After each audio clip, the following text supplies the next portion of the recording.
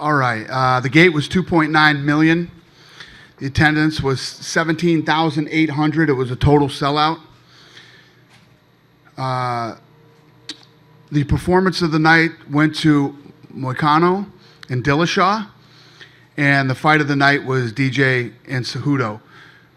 They all won $50,000. Congratulations to them. Oh, you guys doubted me. Each and every one of you. Man, it's a true testimony of an underdog. Man, I lasted the first fight with Demetrius Johnson 2 minutes and 36 seconds.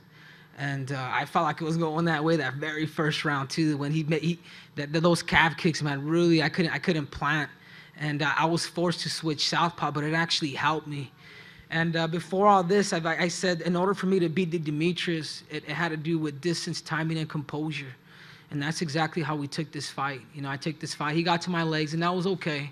I wanted Demetrius to work, and man, this is surreal, man. This is surreal. This is a kid who grew up.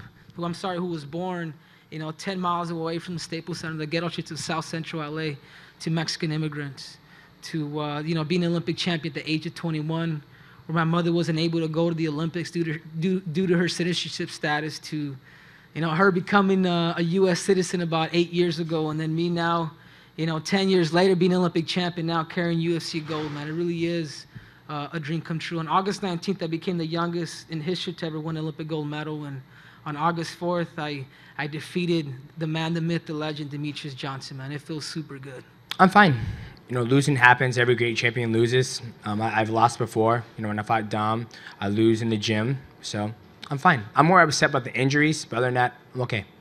What do you mean the injuries? I think I probably tore my right LCL, and then my right foot might be broken. That's good, man. No matter who it is, getting out there and getting your hand raised is very satisfying. So yeah, but a little extra, a little extra back there, just kind of, it's done. Close that chapter.